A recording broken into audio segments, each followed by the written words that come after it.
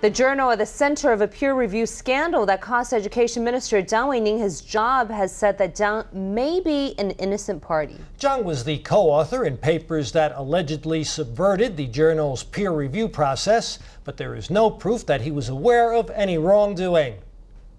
A farewell party for former Education Minister Chiang Wei-ling was held today.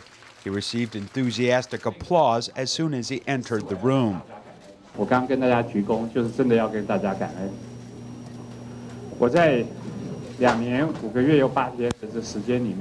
A peer review scandal involving academic papers led to Chiang's sudden resignation. Departments within the ministry presented souvenirs and parting gifts. I hate politics and the media's exaggeration of events.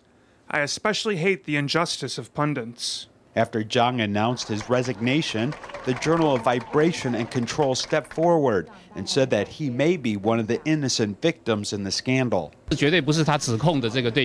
am definitely not the object of the journal's allegations.